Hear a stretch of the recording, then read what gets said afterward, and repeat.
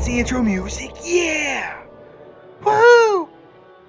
Hey everybody, welcome back to another officer video. Today, taking a look at DS9's very own Miles O'Brien. He's right over there. Look how nice he looks. He looks great. Good to see you, Chief. And we're going to take a look at his abilities and how he works in the game. Now, he did have to get modified when he was released. He was broken. It's a shocker. It's never happened before. It never happens. Ever. Anyway, we'll take a look at how he works now and talk about when and how it can be effective. Now, keep in mind that Miles O'Brien as an officer is really going to be RNG based. And what we mean by RNG is random number generator, as in it's a bit of chance on whether it's going to be valuable to you or not. And we were discussing some of this in our Discord earlier today, but here's when it comes down to Miles. I'm not going to give a lot of attention to the officer ability, the lower deck ability, because it's just a warp speed bonus. Now, this could be useful if you're in like a tier 7, tier 8, tier 9 ship doing hostile grinding, and you just throw it in there at the very end for below deck. But for a lot of players, unless you have a lot of stats built into him and you've tiered him up a lot, not going to be super valuable. Mine being tier 2. We'll have a couple of reviews here in this in terms of, we'll look at some battle logs of tier 4s, but this is how it works. Main thing, luck of the Irish. For 3 rounds, Miles O'Brien has a 30% chance of increasing shots against an armada by 100%. So if he procs, he can proc in round 1, he can proc in round 11. That is going to multiply the shots by 100%. So double. Yeah, and put it that way. So that technically, if you launched 3 rounds in a row, it could get up there and accumulate, but it will fall off. So after 3 rounds, that 100% you would gain falls off. But you can see it active and working in various logs. Again, RNG going to be critical here. This is an officer that is very important to get maxed, because if he's not proccing, then you're not getting any benefit, and you'd be better served with something like Con. But we'll look at those logs here in a bit. Now, because he's been changed quite a bit in terms of having to get fixed, some of the wording on the STFC.space is a little bit different. Ignore the wording, but go with the rankings on the side with instant, etc., so you can see the percentages: 25, 30, 35, 40, 50.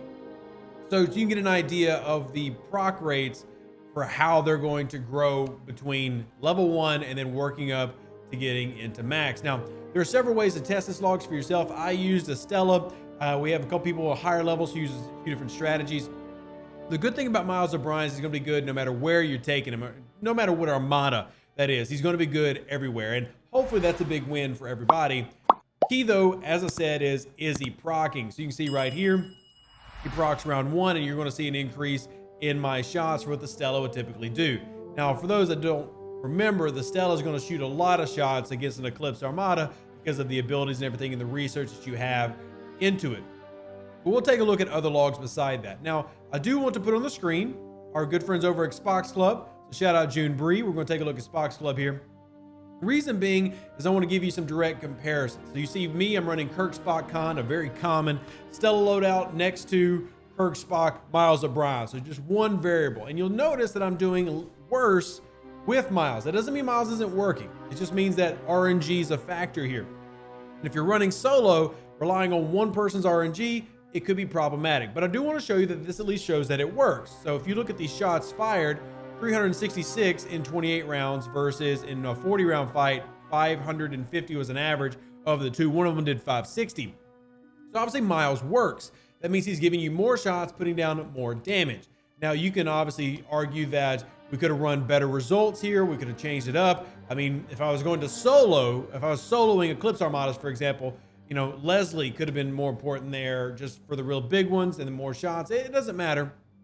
This was only to show that he works and that he can be very effective, but will depend on the fight itself. Now, if you want to go to this log, this is getting JB to help out. JB took his Pilum out and ran 5 of 11, 6 of 11 Con versus 5 Con O'Brien.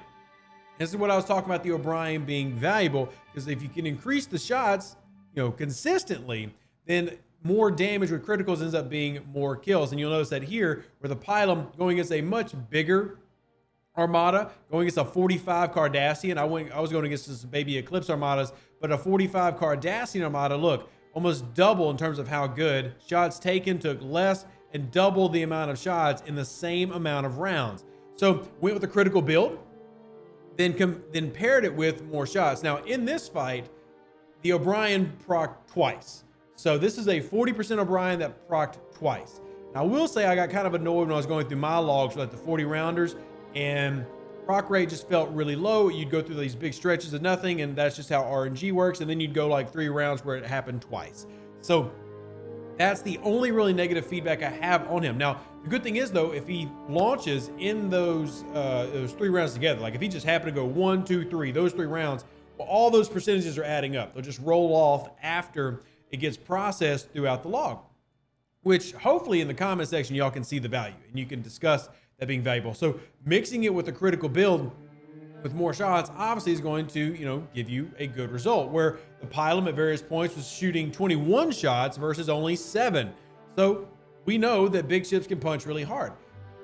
The only real critique I can go past that is, you can see here, it is going to depend on what crews you're running out. Do you find an advantage? So this was my friend Meta, who was using the Vorcha against a 49 Federation Outpost Armada, and you see did about half as well running a full crew with the DS9 crew versus just 5-6 Con. But I would argue though, in this case, that 5 O'Brien Con would outperform as well. It's just all about, can you get these shots to proc? Can you get all that extra to start getting put down on the Armada? And that's when the value really starts to get seen for O'Brien. You didn't really see it a lot with my Stella run, because I ran a single Stella run that went 40 rounds or 30 rounds depending on the fight, and with him not proccing that often, I ended up performing worse. But it could also do better. It also comes down to, how do you source him? And this kind of brings up a big point for me with this game. How are we sourcing these officers moving forward? Because Miles O'Brien, so far, there are players with him already at tier 1, some even at tier 2. This is an officer that needs to be tiered up to truly be effective, or running it with some type of modifier that increases how often his officer ability procs, which you can do in this game. There are methods to do that. If you're unfamiliar with those methods, well, we talk about those and show those on Twitch videos and in Discord and things like that, and encourage you to join them. But with that to the side, sourcing is going to be the issue. The honest answer is Miles O'Brien, as you can see here, is very valuable and can also be the best run depending on how you load him out. But you've got to have sourcing for him, because he is based on RNG. And if you've got a tier 1, you know that you're not going to feel it as often. But with a lot of these ships, especially 4-star ships, because 4-star ships tend to have lots of shots, lots of weapons, then he could be extremely valuable. But he's valuable to everybody. It's just getting him unlocked and getting him leveled up. You're going to notice him. And I use him now in my Armada runs, where depending on the Armada, instead of running 6, I'll just run 5 Con O'Brien, so that I get more shots from critical. But again, depends on what you're fighting. And that's just kind of the world we live in with crewing today. It's all based on the targets that you're going after. So what I really do like him for is if I can guarantee early round fights, him penetrating and him going off. And we've got Stone taking out miners. Oh my goodness. Are you cloaked? What is this? This is the Vorcha that's not even appearing on screen. Isn't that wonderful? Here you go. Now y'all can see in the background, running full synergy strike team on their very, very attractive Vorcha. It's a very pretty ship, Stone. I love the Vorcha. It's probably my favorite ship in the game. I'm gonna go leave this in the video. I normally wouldn't have, but I can't help but lust after this thing. I know we're supposed to be talking about O'Brien, but like, look at it. This is such a nice ship. Like, I love this thing. I know it's the Klingon in me, but I love it. Sorry, y'all. I apologize. We're getting distracted. Back to Miles O'Brien. Anyway, so getting away from this, short answer to Miles O'Brien, value-wise, he has a lot of value in this game. He's going to have value because he works against every Armada. You can have several different groups you can pair him with. I'm going to start y'all off with running 5 Con Miles, because that's something that almost every player in this game has. There are other things to do. We will go over full synergy runs with Cisco, Kira, and how they work when we get them all unlocked here on the account. But today, here to tell you that Miles O'Brien is a good officer, very useful, and encourage you to unlock him if you haven't already. And something that I think is going to be critical for you moving forward is using him in your Armada runs. If you enjoyed this video, as always, ask that you would like it, hit subscribe, and hit the follow button, and ring that little bell. The bell helps you get notified of when we're going live. But the biggest thing you can do is just let me know what you think. If you have questions about this, let us know, because we try to answer those as much as we can in the Discord and everywhere else. Live long and prosper. Stay safe with the Space Cowboys. Deuces. That's me. Catch you on the next one. And enjoy those cumulative shots. We'll just have to talk about Kira next. So today we talked about Miles. Tomorrow, maybe Kira. Bye. An even better outro than the intro. For the Empire and glory to your house.